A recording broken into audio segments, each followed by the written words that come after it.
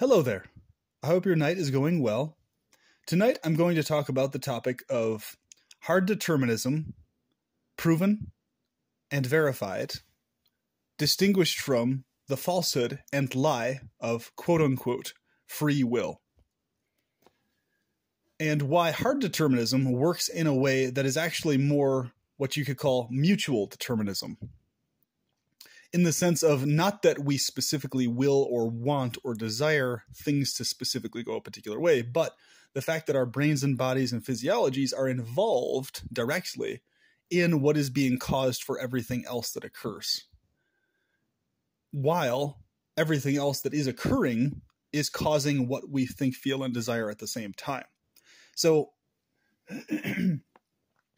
I wanted to clarify this to people to help them understand more clearly what I've recognized and what I see is going on with this particular reality, okay? This particular universe. And it's very easy to recognize. It's not that hard if you just sit and think about it for a minute.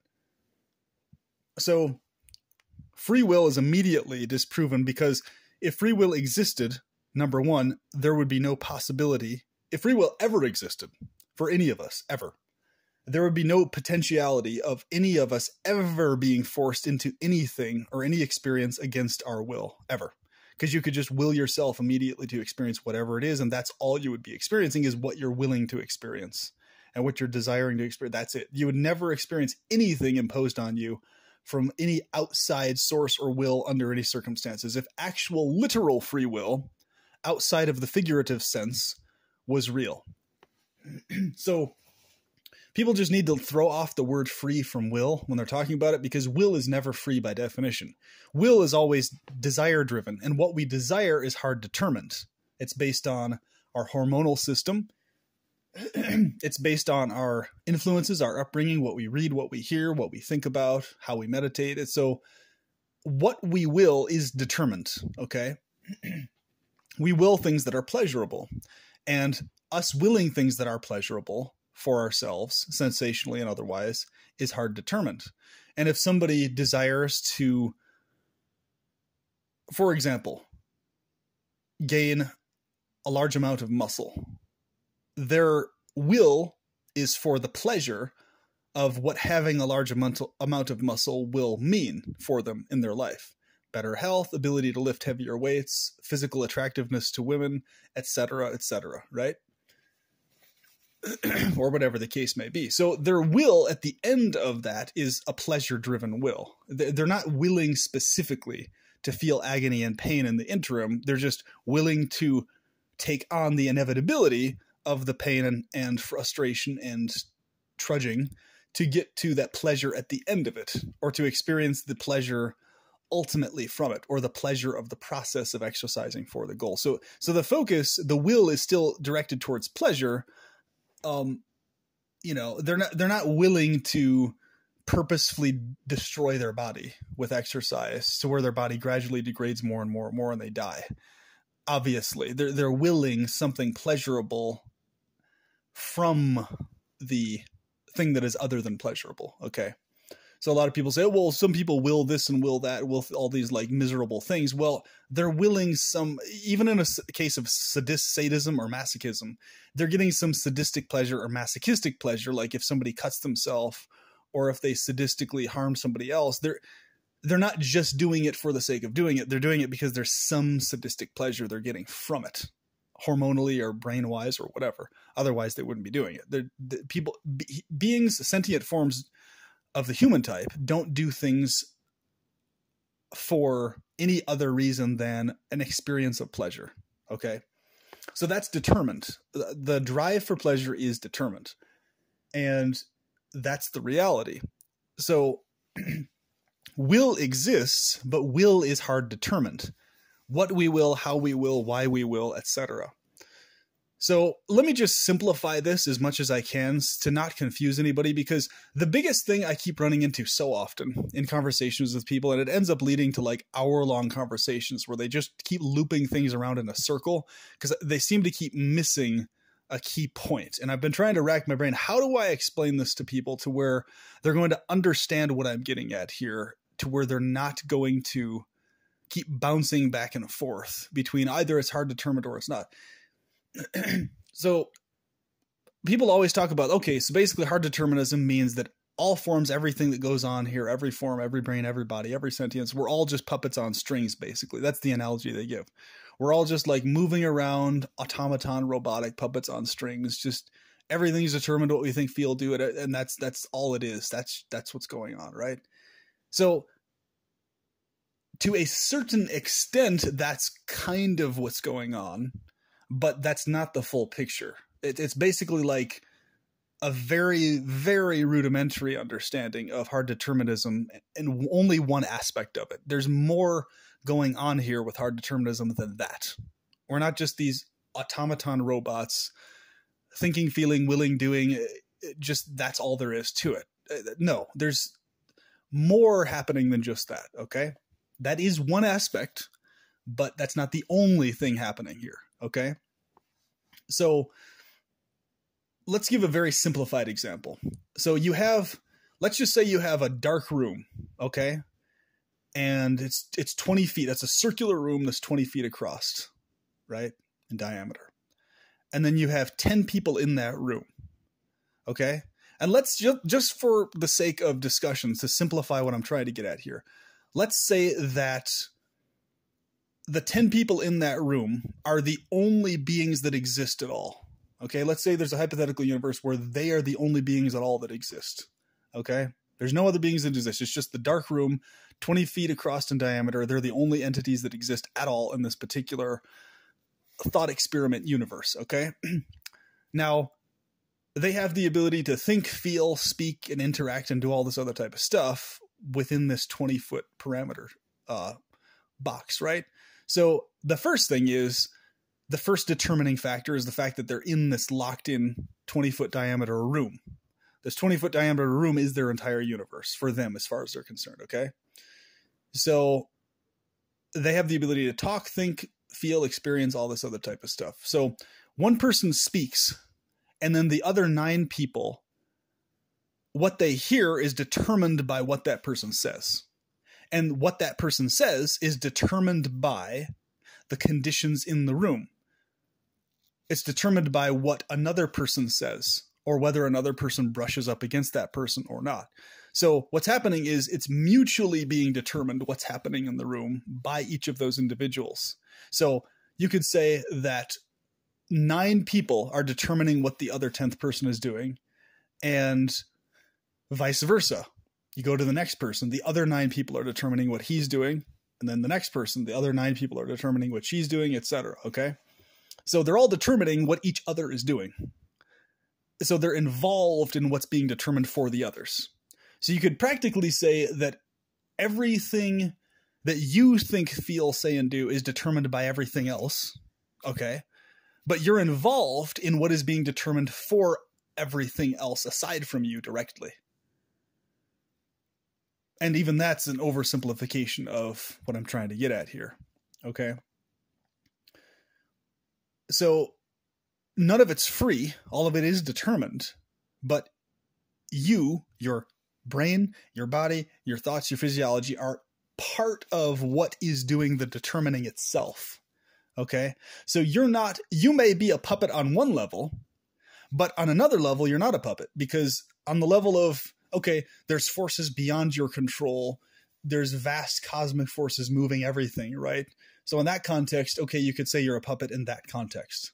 But for everything that's happening in relationship to what you say and do and think and feel and speak and whatever, and how you move, all of those things that are being determined by you, or what's considered you doing those things, the puppet you, right? Is the puppet you is determining what's happening to other puppets. The puppet you is determining what's happening to other forms that are not specifically directly you. So you're not disconnected from what's being determined. Okay? You're involved in what's being determined. And this is why I use the term mutual, in the sense that it's happening at the same time. Now, a lot of people have this idea that this universe is being run by like this, cosmic Wizard of Oz type figure behind the screen. Like, okay, every last little micro detail is predetermined before it happens. So there's a big difference that people really need to understand. Hard determinism is not the same thing as pre-calculated determinism. And I think this is the big problem people run into when thinking about determinism. They look at it from like a domino effect perspective. And so that's only one aspect of it, though. There's more at play. It's not only a domino effect. It's that, and because when you have that, what you run into is this problem of infinite eternal regression back into the infinite past. So one thing causes another thing, causes, and that causes that, that determines that. You know, so it just, you end up running into a redundancy principle if that's the only aspect of hard determinism you understand. And sadly, this is why there's been this constant around in circles bullshit going on between hard determinists and free willists, or libertarian free willists, or compatibilists, people try to compromise between the two. The problem is they're all running in circles on a thing that's already solved and is a non-issue. The hard determinists have the most clear understanding, but it seems like the majority of them, unless they're scientists or unless they're really hyper deep philosophers, really don't understand it correctly. It's a big problem in the world of discussions I see on this topic. So you see people who are big thinkers in other ways, and they're also not properly understanding this correctly, which is, I look at it, I'm just like, wow, that's really interesting. But it's not that complicated. It's not as complicated as a lot of people think it is. Because think about it. Okay, let's give an example, a real world example within the legal system, right? Because people bring up the topic all the time of, okay, if hard determinism is real and the case and is what's going on here, then literally the whole legal system is just a big sham, and it's just a big... You know, there's no, because it was determined that the school shooter would kill all the kids in the school, right? Everything that happened in the universe, it predetermined that he for sure specifically would kill all those kids. So therefore, he's not at fault. No one's at fault. Nothing's at fault. It's just, things are just happening. That's all that's going on. And it's like, no, that's a very, very limited understanding of what's happening here. And so it's a really dumb understanding too. So it kind of surprises me how people stupefy their own consciousness. And they try to kind of just get in this like weird, like, see, that was determined too. See, that was determined. It's like, yeah, it's being determined, but it doesn't mean you're disconnected. It's like people have this idea that what is being determined is like this completely independent, disconnected thing from you, like entirely. Like, okay, what's the determiner, and the determining thing is like this completely separate thing in and of itself entirely that has nothing to do with you whatsoever at all. And then you're literally only this little puppet. That's it, period. Therefore, determining thing going on, you puppet. That's wrong grasp of hard determinism, incorrect grasp of it. Okay. It's that in the case of a school shooter, right? And why the legal system is definitely flawed and corrupt and fucked up. Yes, for sure. It's definitely not a perfect system by any stretch of the imagination. But it does have its functionality and validity in these particular cases, and here's why. So, in the case of all these different school shooters, right? It's not that there is some mastermind sitting behind a computer screen somewhere. And, you know, okay, if we find out at some point via evidence or whatever that this whole thing is literally a virtual computer simulation and there was a hyper-calculated mastermind pre-thinking every little micro detail of the whole thing, okay, if we find that that specifically is the case, so be it. And then what I'm talking about, the mutual determinism thing, will apply to his situation there. Okay? But the evidence seems to indicate that it's not pre-calculated in that way or to that degree. Okay? So, going on what we can observe here, we can see that, okay, these school shooters, they, in their brains and physiologies, they had this urge to follow through and end up killing innocent people. Okay? And they justified it to themselves in their brain as to why they should do that. Or they didn't and they just did it due to their brain chemistry urging them to do so, right? And their physiology. So everything that was going on at the time within their brain physiology, all that other type of stuff, was involved in determining what they did.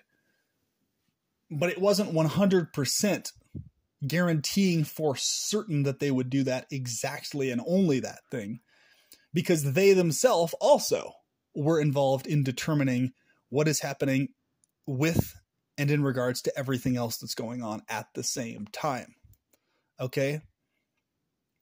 So it's this constant active, at every moment, determinism going on versus, okay, I'm sitting in a dark room and you're going to walk 20 feet that way at exactly this time, at exactly this date. You're going to talk to this exact person. This molecule is going to be here and it's going to be over here. And this corpse is going to rot in this particular position and this animal is going to eat it at this exact time. And this, you see what I'm saying? It's that things are determining each other all at once. All right? Actively and ongoingly. And yes, what happened before is a factor in what is being determined that follows, but it's not the only factor that is determining what follows. The other factor is the other things that are happening past going into future. So it's this constant ongoing determinism versus some predestined determinism. Okay. Yeah. There may be something we can confirm that exists as some like overarching predestined theme or something to your life, or some overarching theme to a particular world of cosmos or something like that. But in terms of like every last little micro detail being determined in a pre-calculated sense or a predetermined sense, not really. Okay. And I think this is where people get hung up the most, more than anything on this topic. They mistake hard determinism for being the same thing as predeterminism.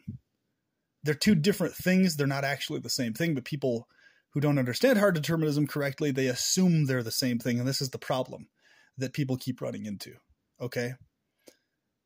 You know, so it's like, yes, everything is determined by what happened before. That's true. But that's only one aspect of what is being determined. The other aspect is that what is happening right now that you are thinking, feeling, and saying is determining what else is happening right now going forward. Okay? And when I say right now, I mean in obviously a figurative context, past into future. Okay? And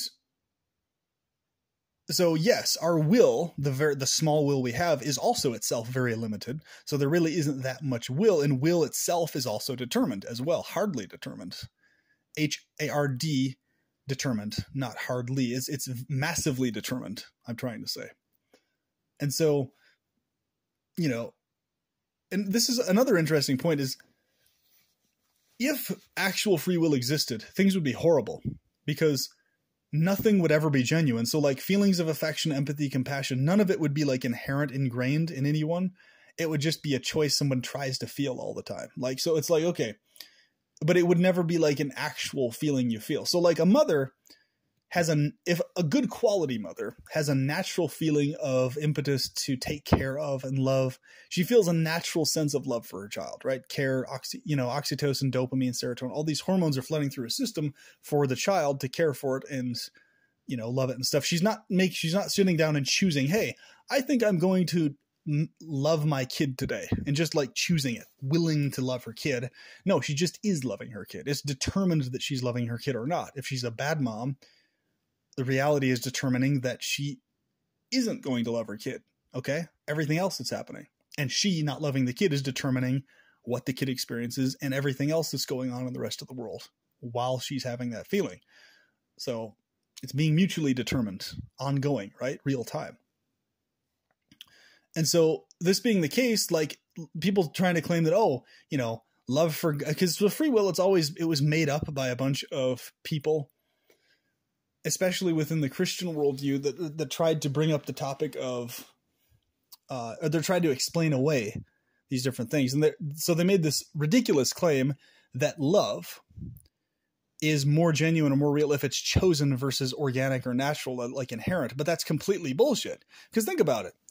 The babysitter example is the example I give for this. If you have a babysitter who is known to be a sociopath or psychopath or someone who doesn't have an inherent sense of love in them, but they literally have to choose and make a conscious choice to try and love your kid, you're never going to trust that relative with your kid for good, obvious reasons. So that kind of so-called love is not actual love. It's not a better form of love. The lady, the aunt who inherently, you know, for a fact feels affection for your kid spontaneously, and you know that she feels that spontaneously and is never choosing to feel that, is the one who has the deeper love that you're going to trust. So this entire concoction within the religious world of this free will concept, it's a stupidly thought idea in the first place. It's not even deeply thought. It's a bad idea, and it contradicts the reality that we observe directly in the world relating to actual inherent feelings and inherent love and everything else, which are all determined. So the deeper love that we see actually in action is determined love. It's not free will love or free anything love. It's determined love. Okay? And that's a good thing. That's just why it would be horrible if we all had free will, because every one of us would just be choosing everything at every moment. There would be no inherent anything. It would just, everything that ever happened would just be choices. Okay, I choose this, choose. There would be no basis as to why things were chosen. There would be no basis as to the pointlessness of any choice. It would just be choose this, choose that, choose. You see what I'm saying? And you enter into the same redundancy principle. So if people don't understand hard determinism correctly, they run into the puppet on a strings redundancy principle where they're not understanding the full scope of it. And on the other end, if people try to or cling to some variation of freedom of will to some notable extent, then they run into the redundancy principle of it being this horrific nightmare of nothing having any inherency to it at all, where it's just everything is just constantly chosen at every moment with no basis at all whatsoever in anything. It's just choose, choice. You know what I'm saying? And so the concept is obviously man-made is the point I'm trying to get at. The concept of free will is a man-made idea. It doesn't actually exist in any reality whatsoever for obvious reasons. All right. Will and choice always exist within parameters. Always. The very fact that it is a choice means that there are options available, and options available are subjective, limited things within determined parameters by nature. Okay? That's why the choices are there in the first place. That's why the will is there. Will is determined by nature. Choices themselves are determined by nature. What choices are available are determined in nature. So it's just insane that people still keep attaching this word free to will. It's very stupid. And it's unbelievable how dumb people are in clinging to this concept, okay? It's just a stupid concept. It really needs to be let go of in people's minds, okay? And if people can just understand hard determinism correctly without stopping short at only grasping the puppet on strings aspect of it, that is an aspect of it, but that's not the entirety of it. You see?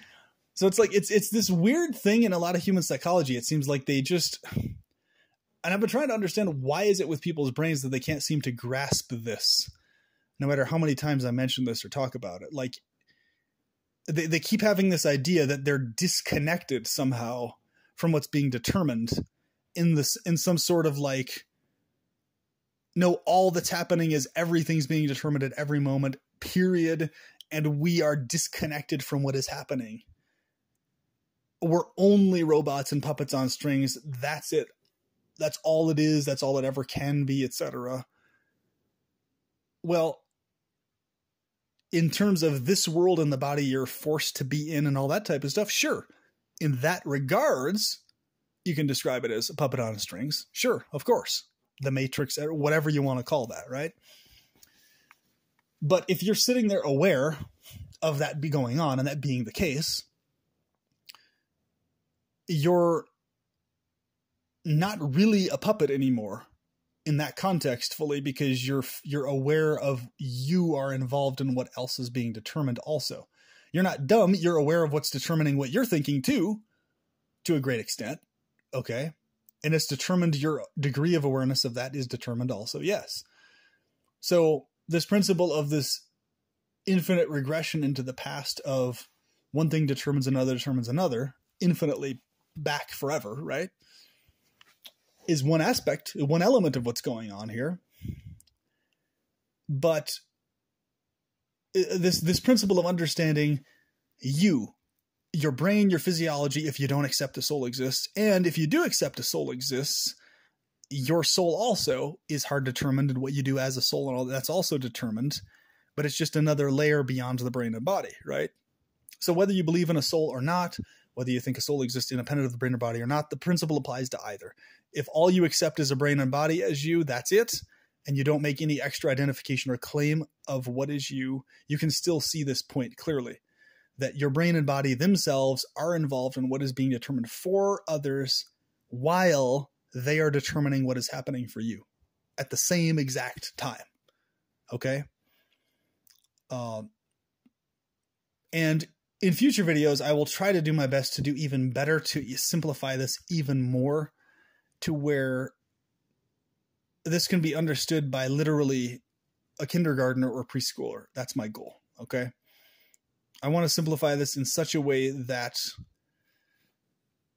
how hard determinism is operating can be clearly understood beyond only the puppet on strings aspect of it. Okay? And people can see the parameters of how it's operating versus it's just going on and things are just being determined. That's it. Kind of a thing, right? Because that's kind of like the attitude people like present a lot of times when they just keep going on. Well, that's determined, that's determined, that's determined. And they're just, it's like they purposefully are ignoring an understanding or grasp of how this is operating. It's just like, oh, it's just being determined. That's it. That's all there is to it. And therefore determined yada, yada, yada, blah, blah, blah. It's really dumb. Honestly, it's almost as dumb as the people who adhere to the free will thing. It's not quite fully as dumb, but it's almost as dumb. Okay. Because they're purposefully not using their brain to its fuller capacity to grasp this on purpose. Almost, it seems, you know? So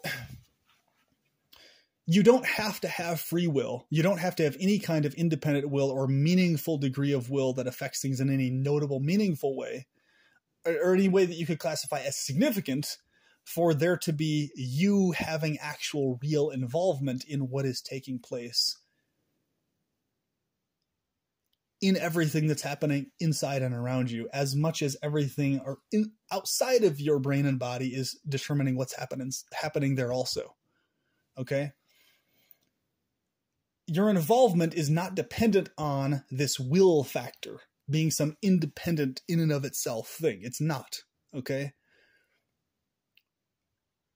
There's a mutual going on thing with this will factor in connection to every single thing else that's being determined all at the same time as you're involved in what's being determined. Okay? And vice versa. With other forms, same exact thing going on. Okay? So yes, the legal system does have as much validity as it can have, possibly, given the circumstances, because things are not being predetermined in a beforehand, in a dark room, dark corner, pre-calculated sense. At least that's not what the evidence is showing us anyway, right?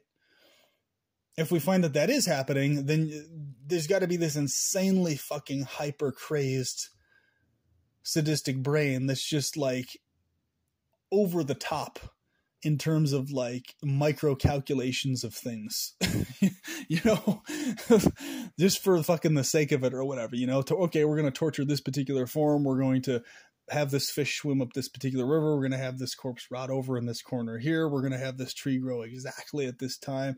We're going to have this tree topple over during this hurricane. This person survived. That person died. It's just, you enter into this point of ad absurdum where it becomes a total absurdity, basically, for something to be that micro calculated. You know what I'm saying? And okay, this rock is going to sit here for like 3 billion years, right? And chip off at this rate, as well as all this stuff happening around at the same time. It's just, you enter into a redundancy principle with that. That's it's an absurdity principle, basically. So it's so important to understand how this is actually working on a right here and now, in our face, on the ground level, to not be distracted by this weird off the wall puppet on a strings only concept of the thing. Okay. And if somebody keeps looking at it that way, they're missing an element to this. They're just are. They're missing this key point. And I hope in this video I have helped illustrate this as much as possible and clarify this. So any questions or comments you have on this topic or any further input, please do so. And any examples you think we could use to help assist in people understanding this principle better, please provide them below. And in the future video, I will talk about the principle of functional, meaningful, useful, hard determinist dynamics in terms of practical daily application. Because I think people way too often get distracted by this cosmic, like, domino effect perspective, like, and they lose track of, okay, what is the on the ground here and now right in front of our face? Hard determinism, how is it operating right as we speak at this exact moment? Okay, they get distracted by this cosmic, okay, everything infinitely regressed into the back leading up to today, this like hyper technicality thing. And then they lose track of the functional, useful, meaningful understanding of hard determinism in action right now. Okay. And so that causes a jumbled up understanding of the topic in and of itself. If the excessively big picture is what's looked at to the point of a person's distraction from the up close and personal direct picture in front of our face. Okay. And it creates a problem in processing hard determinism accurately. All right. So with that, I hope you have a wonderful evening, and I will talk to you soon. Have a good one.